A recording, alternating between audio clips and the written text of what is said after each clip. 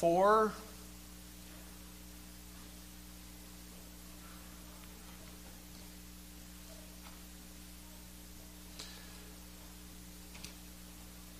Okay, we'll go ahead and pray before we read this. Lord, I do ask you to help us to understand your words. I do pray that you'd help us to be people that do not ignore the spiritual world, do not ignore the things that are around us. Help us to be people that are at least observant of things invisible, and help us to be faithful to that. In Jesus' name, amen. Okay, Luke chapter 4, this is a chapter that has so much information that a person could spend an entire month just preaching Sunday morning, Sunday night, and a Thursday night just from this chapter. I mean, the first 13 verses you can see deal with the temptations of Christ. So a person can talk about the 3 basic temptations. In verse 4, the last 6 words are removed from the New Bibles, but by every word of God. In verse 8, get thee behind me, Satan, is removed from the New Bibles. So that one can be a topic of discussion. In verse 10 and 11, you have Satan quoting the Bible. So there's an example of a satanic translation. That's in that chapter. You can spend time with that one. In verse 5, about Satan revealing all the kingdoms of the world in a moment of time. You're dealing with telecommunications. You're dealing with something about the earth as far as being able to see that. That's done at a moment of time. So you can hit on the idea of scientific information there, telecommunications. You can hit on the idea of the temptation where Satan said, if you bow and worship me, I'll give you all the world kingdoms. And you can hit on the idea of the powers behind religion and politics. I mean, that's a whole sermon in itself. When you get down to Jesus reading a Bible in his home country, in his home area, you'll see what portion of the Bible he read, and then he stopped at a specific place. And you could teach on rightly dividing the word of truth, where Jesus Christ gave the pattern. Okay, Jesus didn't believe all the Bible applied to everybody in every age. Okay, we are to believe it.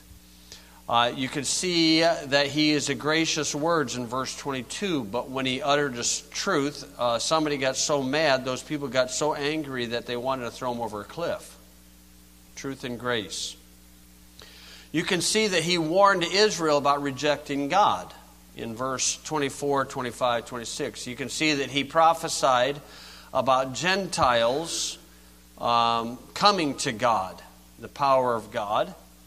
I mean, there's so much in there, but I'm going to pick it up after these people wanted to throw him over a cliff in verse 29, and then see what is going on behind the scenes in the invisible world.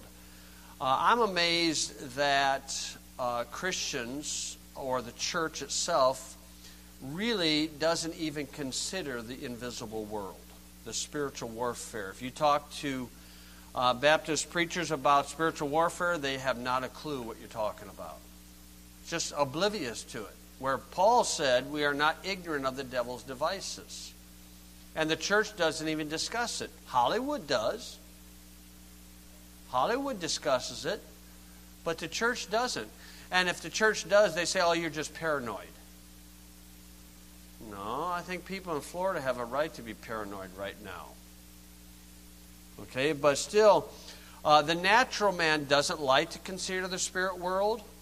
The natural man is busy trying to fulfill self-gratification, self-preservation, and self-propagation. That's about what he's doing all the time. Once in a while, they'll stumble across the paranormal, okay, the spirit world, but then that will often breed paranoia. You're just paranoid. And the idea this morning is to be prepared spiritually, but not paranoid. Okay? And so this is a common thing in the ministry of the Lord Jesus. When you read Matthew, Mark, Luke, and John, you will see over and over and over about unclean spirits manifesting themselves. But have you ever seen that? Or do you recognize it? Do you know when it manifests itself? The church don't know anything about it. The Lord knew something about it. He didn't glorify it. He wasn't paranoid about it. He was just matter of fact. And that's the power of God. In Luke 4, verse 30, but he passing through the midst of them went his way, came down to Capernaum, a city of Galilee, and taught them on the Sabbath days. And they were astonished at his doctrine, for his word was with power. And in the synagogue there was a man which had a spirit of an unclean devil. Well, what's that guy doing in a synagogue? You would think that guy wouldn't show up in a synagogue. You would think that guy would be over there playing a Ouija board, or reading the palm readers, or in the bar, or sacrificing somebody. What's he doing in a synagogue? In our day, what's he doing in church? But that's where you'll see a lot of this stuff manifested if you know what you're looking for. Okay, so it's kind of strange that this guy would show up to hear Jesus Christ preach. You would tend to think he would want to get away from him. But here he is right there. A man which had a spirit of an unclean devil. Unclean devil, that's like repetitive there, like wet water. Okay, so it's an unclean devil, and cried out with a loud voice. He just interrupted. He just yelled and screamed during a public service. Now, I've seen him get nervous as a cat in a room full of rocking chairs, sit in the back and be nervous and walk back and forth and get up and walk out and come back in. I've seen that. Okay, but this person with this devil, okay, and then he openly says out loud, "Let us alone, what have we to do with thee, thou Jesus of Nazareth?" Okay, so who's the us? Well, you could say the devil and the man. But if you go to Mark chapter 5, there are times when a spirit is 2,000 devils. Where the legion said, we are many. So it's kind of a schizophrenic type situation. Bipolar, tripolar, quadruple polar, 1,000 polar. Okay, and he says, "Let us alone, what have we to do with thee, thou Jesus of Nazareth?" Well, I know you got a lot to do with him. You are infatuated with him. You're trying to do everything you can to hinder his work. That's what you're doing. And you've got a host there that you are a parasite off of, and as soon as you dump the host, or if he dies, as soon as you do that, you're going to merrily go find another host. And then he says this, "I know thee, who thou art, the Holy One of God." Wow. He's a fundamentalist. He believes in the holiness of God, the number one attribute. He's smarter than Christians are. You ask the average Christian what the most important attribute of God is today, they'll say love. They don't even know, they know less than the devils know. They know you're holy. And they're not atheists. You're the Holy One of God. That's quite a testimony. But Jesus did not want their testimony. Verse 5, Jesus rebuked him, saying, "Hold thy peace, and come out of him." Get out of here, pal. Just matter of fact, no drama, no bringing up on the platform to make a big deal about it, nobody yelling and screaming as far as, everybody working this thing up, no Roman Catholic priest with his little crucifix, saying over and over for an hour, hour and a half, and floating in the air trying to get this done. It's just matter of fact with God. Matter of fact. He just says, nicely, shut up. And get out of here. Okay, hold thy peace and come out of him. I mean, this is common in the ministry of Jesus Christ, but Christians ignore it as best they can. It says, "And when the devil had thrown him in the midst and came out of him and heard him not," the typical reaction, they were all amazed. "Spake among themselves, saying, What a word is this? For with authority and power he commandeth the unclean spirits, and they come out." What do you expect? He's God of the universe. No big deal here. People think that God and the devil is like a struggle. It's no more than a struggle where there's a fly there, and I kind of get my hand real close to it, real close, and then I go. That's the finger of God. That's what Jesus described in Luke 11. By the finger of God, he casts out devils. Or if you can grab it like that, and then get it and pull its wings off, and then set it down there and watch it walk back and forth, and then Mrs. Fly is wondering where he was that night when you don't come home. Well, he's got to walk home. Can't fly south, he's got to walk home. Okay, but with God, there's no problem here, and with a believer in Christ who knows these things, there's no problem, there's no big deal. It's not a paranoia or anything. Okay, and then notice the reaction after this. And he rose out of the synagogue and entered into Simon's house. And Simon's wife's mother was taken with great fever, and they besought him for her. So this is the first vicar of Christ, the first pope, and he got married. None of them obey that.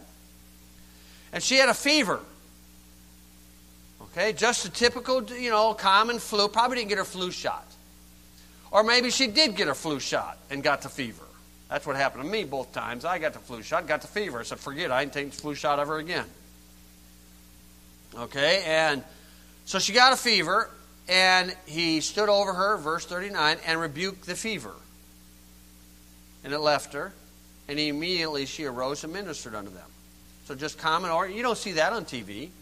You don't see that in the Christian world. You don't see that with Pentecostals and Charismatics. So just a few hours later, now when the sun was setting, all they that had any sick with divers these diseases brought them unto him. You talk about word spreading. Okay, everybody got on their cell phones and texted it everywhere, and they got everybody to come. So here they're all coming. Okay, and he laid his hands on every one of them, and he healed them. No duds. No show, no flash, just matter of fact. Boom, here's what it is. And he didn't have to take 20 or 30 minutes like we do with Morris, because we have our limitations. And when these diseases left, many of these people, verse 41, and devils also came out of many, crying out and saying, Thou art Christ, the Son of God. Well, look at there. They believe in the Messiah. They believe in the deity of Christ. They believe He's the Son of God. Wow, that's quite a statement. They're not out playing a Ouija. They're not out doing seances. There they are, right by Jesus Christ. And some of people's sicknesses are as a result of devils, because you reap what you sow. Not saying like the Christian scientists that say, you're all, it's all the devil. Verse 42, and when it was day, so he did this all night long, he departed, went into a desert place, and the people sought him, and came unto him, and stayed him, that he should not depart from them. And he said unto them, I must preach the kingdom of God to other cities also, for therefore am I sent. And he preached in the synagogues of Galilee. And no doubt this went on over there too. All over the place. And so really, this morning, the only idea I want to get across to you, that we need to be prepared spiritually, but not paranoid. Okay, a person can get paranoid, but we need to be prepared spiritually. The beings of the spirit world often manifested themselves around the Lord Jesus. But when it came across his path, it was just a very simple matter of fact, and he dealt with it right on the spot and then just moved on. The supernatural world is normal to God as the natural world, because he sees both worlds. You and I don't see both worlds. So it's rather unusual when we see something from the invisible world manifesting itself in the visible world, and that's a shocker to people, but yet, believing what the Bible says, it should be something that's a forefront in our mind. The argument with the person on your job may not be personality conflicts. It may be a devil that's just in there just trying to stir up trouble. The problems in a home may not be just somebody's misunderstanding somebody. Maybe it's a devil or a spirit that's just trying to stir up some ruckus. And if a person doesn't know what to do, and here there's a big fight going on, and the little imps in the corner are getting a big kick out of it. Oh, it makes them happy. It makes their day. The Bible reveals unseen forces greatly influence natural man. Now, Hollywood knows it. They know it. Why don't the church know? Why doesn't the church consider it? All I'm saying is we just need to consider it, and then what can we do about it? So the first thought I want to give you about this is about the unseen, is we need to be prepared without being paranoid. Okay, I'm not saying that we need to look for a devil under everything, look under the pew, and blame him for everything because people say the devil made me do it. No, don't count on that. He's too busy translating new Bibles, revising. That's his number one thing. Okay, that's the first thing he did in Genesis 3. He messed with the Word of God. So he's busy getting out another version coming out. And that's his focus. His focus is governmental things, international. So that's his focus. He can only be in one place at one time. But his little buddies, they do a lot of things. And a person needs to be prepared. Many people who prepare for disastrous society often are overcome with fear. Okay? This is called a spirit of fear. So a person can prepare but yet not be paranoid. Economic collapse. It can happen anytime God wants it to happen or allows it. When you got a fiat currency, anytime God says, okay, it's going to happen.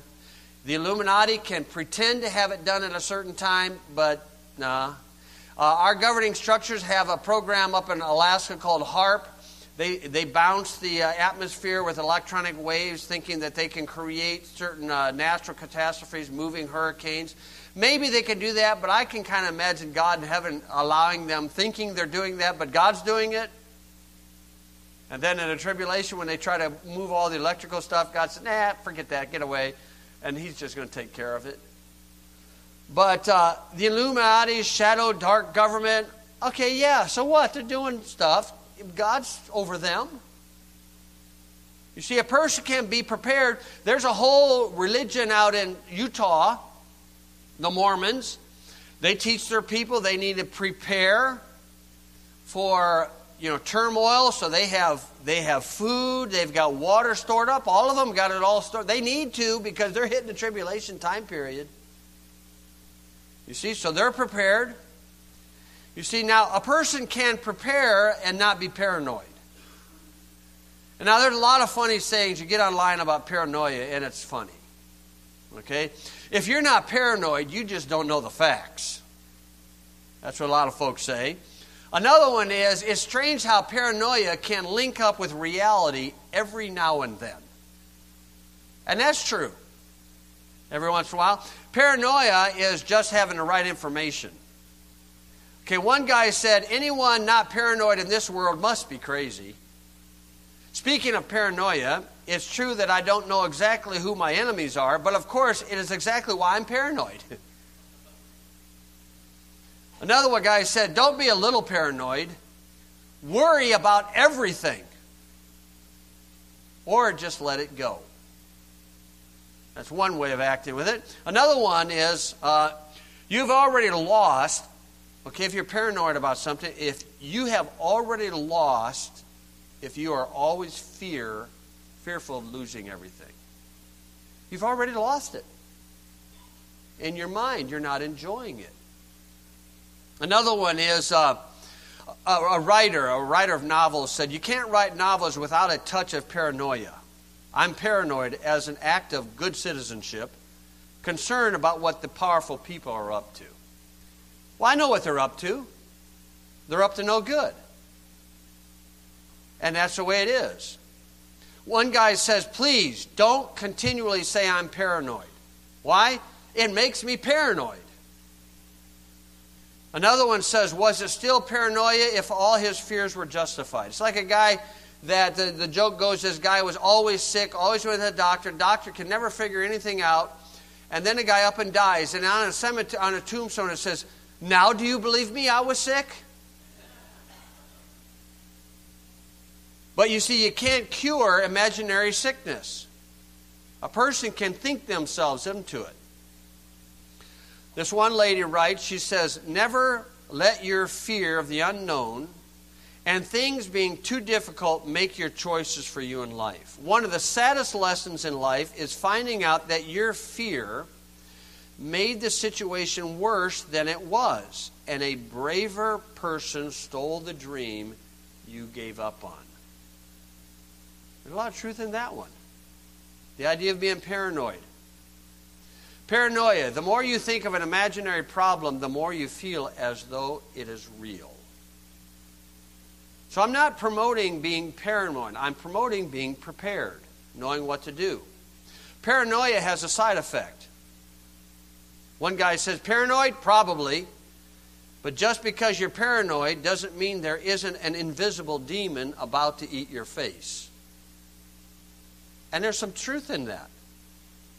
Okay, here's one for the psychology world. This lady, Shannon, writes this. She says, the more you talk about it, rehash it, rethink it, cross it and analyze it, debate it, respond to it, get paranoid about it, compete with it, complain about it, immortalize it, cry over it, kick it, defame it, stalk it, gossip about it, pray over it, put it down, or dissect its motives, it continues to rot in your brain.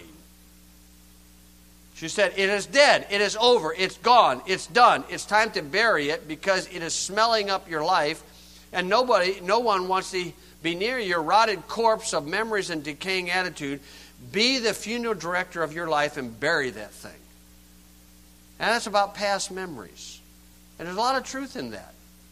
A lot of truth in that. So, I believe we ought to be prepared, know what to do, but not paranoid. Now, Hollywood. People say, well, you believe in devils and ghosts and all this spirit stuff. You know, that's just because, you're superstitious and, you're not dealing with reality. You're not dealing with science. Okay, let's try Hollywood. Let's see what Hollywood says. They glamorize the paranormal for deceptive purposes. Because John chapter 10 says that the devil has come to steal, kill, and destroy. Do people know what's called method acting in Hollywood? Method acting is when an actor or actress attempts to become the character during the entire time of filming. They're not pretending, they're becoming the character. It's called method act. Nicolas Cage calls this new shaman. He was the actor in a movie called Ghost Rider, which I don't know anything about. Okay, but he says that he invited demonic spirits to enter into him to help him become the character. He took Egyptian icons into his costume. He didn't talk to anybody on the set. He just would go to the set and then act this thing out, and people were deathly afraid of him. He admits selling his soul to Satan, if you're open-minded. He relied upon the outside to empower the inside. And he said that Ghost Rider is more real than you think it is. The spiritual and material is combined. Now, he's doing it for fame and fortune. And when the devil wants to give up his body, they will merrily go find another sucker. Okay, Heath Ledger played the Joker, was so possessed with devils that he took his life before the movie even came out. Heath Ledger spent almost an entire month locked up in a motel room writing a diary as if he were the Joker. He told a New York Times interviewer that he had difficulty sleeping and probably averaged 2 hours of sleep in the final week. He died shortly thereafter. And upon his death, Shirley MacLaine has admitted that she has channeled time and time again for her acting, as well as Jack Nicholson. And Jack Nicholson displayed two voices at the same time while Shirley MacLaine was the actress. And upon Heath Ledger's death, when Nicholson was told about Heath Ledger's death, he said, I warned them. Because these people think that they're using devils to help them, but the devils are using them to wipe them out when they're ready. You see, this is not... It's amazing to me that Christians know very little about this, but Hollywood knows everything about it.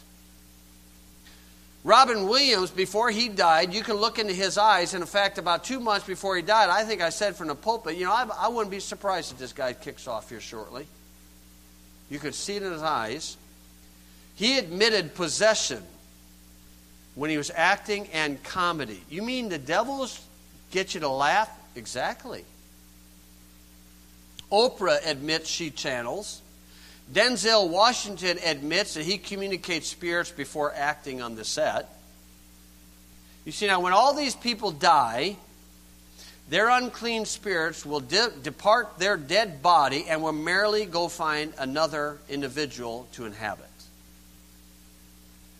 But it's amazing to me how the spirit world is totally overlooked and ignored by believers. And unbelievers rely upon this unseen force for power. And so my thought this morning to you is that we ought not ignore it. We ought not glamorize it. We ought not be paranoid about it. We need to just matter-of-factly read our Bible and discover God's got all the answers. And Ephesians chapter 6, verse 10 to 20 is the spiritual armor that believers need to put on. It's called the armor of God. How do you do that? You do it subconsciously. You do it by spoken word, or you pray it on. Lord, please put on my helmet of salvation, the sword of the Spirit, put on gird my loins with thy truth. Okay, and the more you're around this stuff, the more we need our armor on to protect us, so we can stand against the wiles of the devil. We're standing against these things. You see, we wrestle not against flesh and blood, but most arguments that people are having are between flesh and blood, and we don't consider the unseen force that's caused the argument. Okay, and I'm not saying we push everything off the devil. We have a responsibility in this. Okay, and when we open this door to these forces, then the devil can take those who are captive at his will. He's the one who has the choice in the matter. This is why some people, like George Burns, can live over to be 100 years old as a wicked man. It's because it's the choice of the devil. And then people like Heath Ledger kicks off in his 30s. When the devil's done with somebody, he's done with them. And then they just merrily go off. So the idea here is God has given us spiritual weapons that we can use against spiritual beings that help us overcome them. Very simply. No drama, no paranoid, no flash, no all this fear and excitement. It's the power of God that's available to every believer. And that's the first source we ought to be looking at. Several years ago, Ashley was young, just a little child. I don't know if she's 7 or 8, but there was some abnormal behavior that was taking place, and it went on for a couple of days. My wife and I said, "What's going on? This is not normal. This is outside of the normal." And so we just kind of went in a room and trying to check some of the toys or some of the things, anything in here that might be a magnet. We found a little necklace with a Tasmanian devil on it. There's a gift given to her by somebody at Rensselaer Church. And we found something else. There's something else, a Tasmanian devil. Something else a little demonic like that we found. Devil? What do I got a devil in my house for? And so we just threw it out, prayed over the house, prayed over her, and everything was back to her normal cantankerous. No. Back to return. When your children, little kids, have horrible dreams at night, do we consider the spiritual aspect? You say, are you saying that devils don't play fair? They do not play fair. They go for the weakest link in the house. And so we need to cover them with the shed blood of Christ, and those dreams will go away. Okay, sometimes these things are open up. You can walk through Walmart, during Halloween and see all this, and there's maybe a devil's hanging around there getting a jolly out of that. Yeah, it can be that quick. These spirits it can go from one system to this, and it can be so quick. I mean, Simon Peter spoke by the inspiration of God, and minutes later spoke by the inspiration of Satan. That quick. And that's how it can happen if a person is not alert to it. If you would look in 2 Kings chapter 6. Now, devils like dead bodies. Remember the maniac of Gadara? Where did he spend his time? in sepulchres, in a cemetery. They like dead things. Okay, and so when you have dead things that are openly in society, skeletons, it's Halloween, all this gory stuff going on.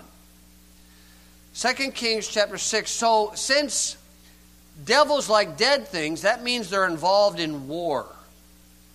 On D-Day, on Normandy, if God opened the eyes of the soldiers that made it through, they would have seen devils hovering over those dead carcasses, reveling in that, enjoying that, like the ravens after the flood, where they didn't come back because they were eating on the dead carcasses.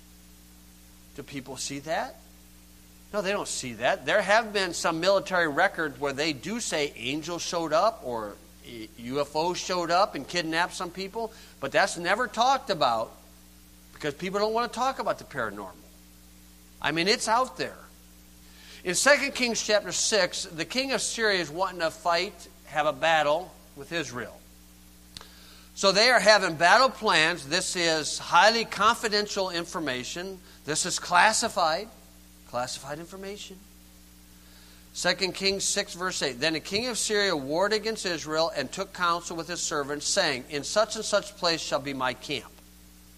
Okay, so the idea, the battle plans were, we're going to camp here, and when we call Israel battle, they're going to have to come this way, and we'll catch them off guard. That was the plan. Verse 9.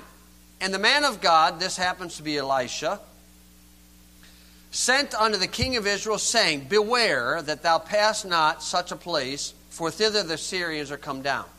Now, under the Old Testament covenant, the prophets by God had a direct communication. They had a direct line. And a little birdie told them this.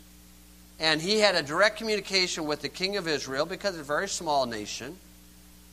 Okay, and he said, okay, they're going to be holed up here. You're heading over here. I would suggest you go a different route to get over here. And that's what he did. He wisely followed Elisha's counsel. Verse 11, therefore the heart of the king of Syria was sore troubled for this thing.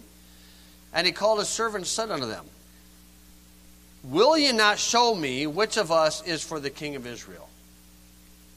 So he's back in his battle plan. He's going, who's spy? Who leaked it?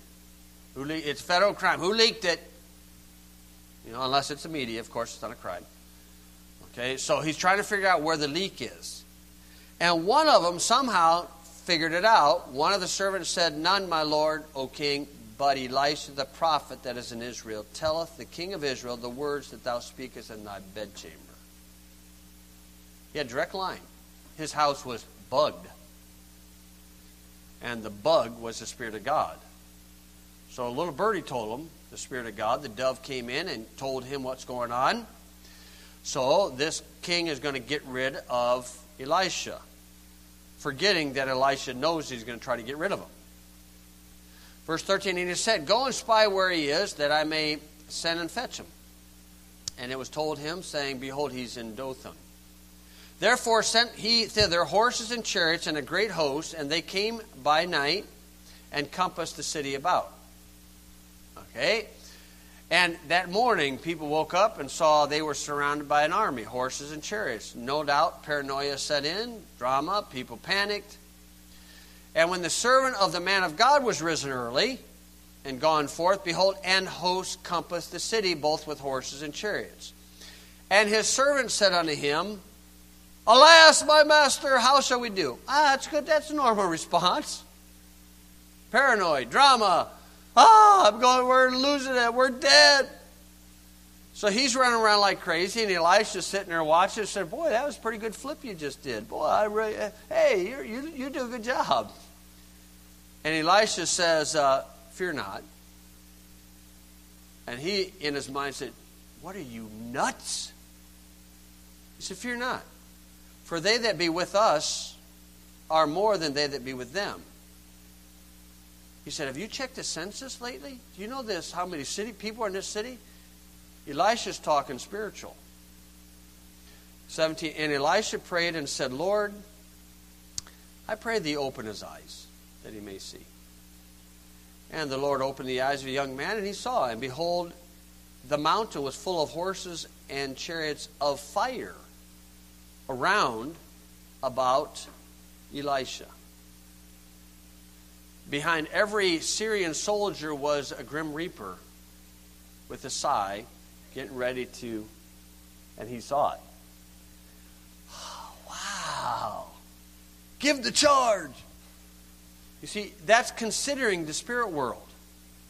You see, where the dark world, they don't consider the spirit world, and we don't consider the spirit world, and hence we become paranoid.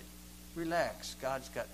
He's not saying, God in heaven is not saying, oh, there's a hurricane in Florida, I just don't know what to do. No problem. No problem with him, not at all. Okay, and so we need to realize that the power of our God is amazing. He's got things in order. He's got a plan. He's got a system. He's working it out. He's getting his chess pieces in order. Getting everything in order. And the devil thinks that he's getting away with stuff. He ain't getting away with anything. It's not a struggle. It's no more for a struggle for a guy to put a worm on a hook, throw it out, and a fish grabs it, and you just reel him in. Because that's what Leviathan is described in Job chapter 41. Faith in God is our first weapon. Faith in God. When people get paranoid, they have forgotten God. They forgot about Him. And so we need to get back to it. Don't forget God.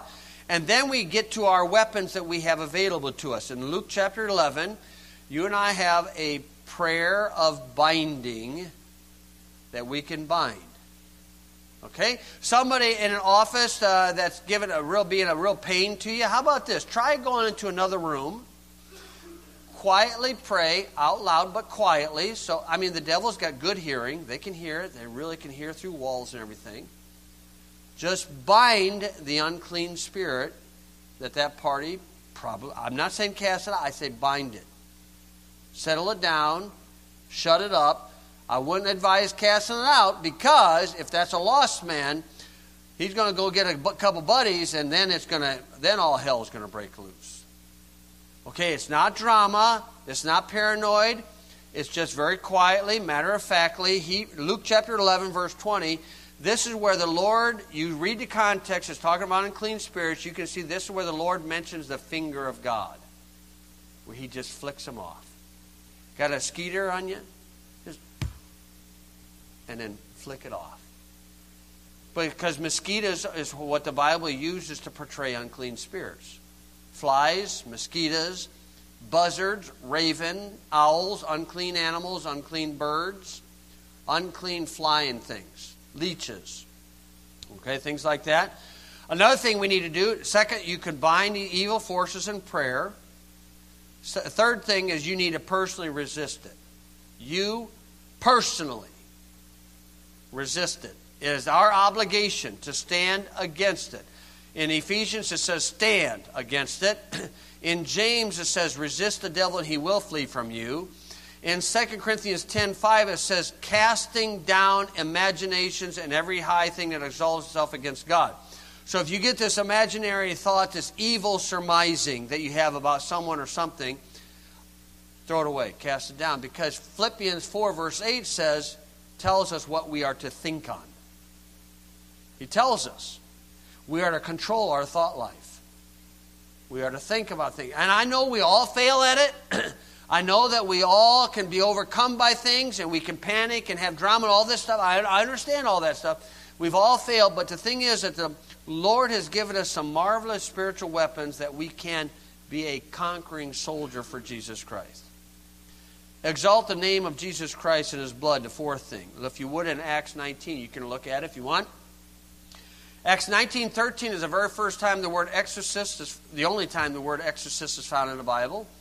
And the people in Hollywood that made the Exorcist movie got this from the Bible. Okay, and you'll see in there that the name of Jesus Christ is mentioned. Now, there it says, Jesus I know and Paul I know, but who are you? And then everything went belly up after that. So my idea, or the Bible idea, is don't limit it to the name Jesus. or Christ. Why? 2 Corinthians says there's another Jesus, and Matthew 24 says there are many Christ. You got to use the whole name, the Lord Jesus Christ, so there is no confusion. Okay? There is power in that name. Okay? And when that name is mentioned, you might see circuit breakers go off. On the street, dealing with people, I'll watch their eyes and I'll mention the Lord Jesus Christ, and their eyes will start kind of popping and doing something. Okay? And you watch their eyes, or they glaze over. I've seen their eyes glaze over in less than a second by a certain word or a certain idea that devil doesn't like. And all of a sudden, boom, they're blinded right on the spot. They're deaf. You can talk to them from here on out and nothing's going to happen. You got to break through that spiritual barrier somehow, some way, and you exalt the name of Jesus Christ and His shed blood. His shed blood is still available. Revelation 12, verse 11. They overcame the Antichrist by the blood of the Lamb and by the word of their testimony. These are not mystical things. They're not paranoid things. They're not, it's just that the Christian world doesn't know anything about it. And it's just a matter-of-fact thing that's a great power. As parents, you need to know these things for your children. Grandparents, we need to be praying for our kids. And glory to God, there is no limitation on distance. And His Air Force goes around the world, all over the place. And it's an amazing thing. And the last thing is we need to master the sword of the Spirit. Okay, we need to master this book because the devil knows that book better than any of us. And if he quoted or misquoted that book to Jesus Christ, most of Satan's activity occurs when somebody twists a word of the Bible. This is why we have so many denominations, is because a devil twists this verse, Acts 2:38. They'll twist this verse, Matthew 7, verse 1. These people think they're obeying the Bible, and they're obeying the devil. Why? Because they don't know the Bible. Well, the Bible says you're not supposed to judge. Oh, it also says you are supposed to judge. Which one's right? The one He says don't judge is to a hypocrite. So if you want to apply that, apply it. But he that's spiritual judgeth all things, in 1 Corinthians 2. And so these people don't know their Bible, hence they don't know how to counter it. And so what did Jesus Christ do when He was tempted? It is written, it is written, it is written. He quoted it. He quoted Scripture. And if we don't spend time in this book, how are we going to know what to quote? And this is why the new Bibles are so powerful. Gail Ripplinger, before she wrote the book she wrote on the King James Bible, New Age Bible versions. She was a teacher at Kent State University. She was a known Christian. Many of the Christian young people would come to her for devotions. And she observed that the kids that had a King James Bible and they believed it were more stable in their Christian walk than the kids with the NIV. The ones with the NIV, they would be like this. Drama, down, up and down. And that's why the devil is in the Bible-making business, knowing that is his way to overcome. And that's why we have to get in that book. A person cannot ignore that book and think that they're going to be a powerful Christian. They're not going to be. And that's why I brag about that book so much. That's why we got to get in it. And we get in that book and we discover that that book is a sword of the Spirit, and that's what we can be in a knife fight and be cutting up them spirits. We don't see it, but man, we are cutting them spirits up like crazy just by quoting. Well, I don't believe what you just said. Well, you don't have to. The Spirit inside you does. Okay? And you're working on them.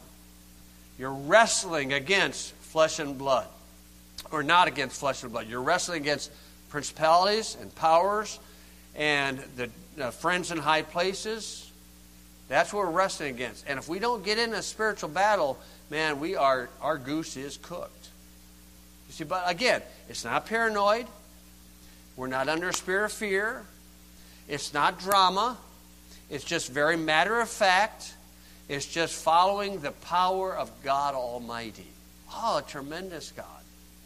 And He's given us those abilities or opportunities that we could stand and be good soldiers of Jesus Christ. Okay, so let's pray. Lord, I do pray You'd help us, each and every one of us, to be more than conquerors. More than conquerors through Christ. I can do all things through Christ, which strengtheneth me. I pray You'd help us to be discerning people, that we can recognize that flesh and blood is not our enemy. There's something else going on. And Lord, I pray You'd help us recognize that we can be faithful to You, good soldiers of Christ, prepared, meet for the Master's use, so that we might just fulfill Your bidding and recognize, yeah, there's things going on, but we rest in Your power. The power of God, the blood of Christ, the name of Jesus Christ, the sword of the Spirit. And Lord, I just pray You'd help us be faithful soldiers in that. In Jesus' name I pray. Amen. Okay, we'll be dismissed with that.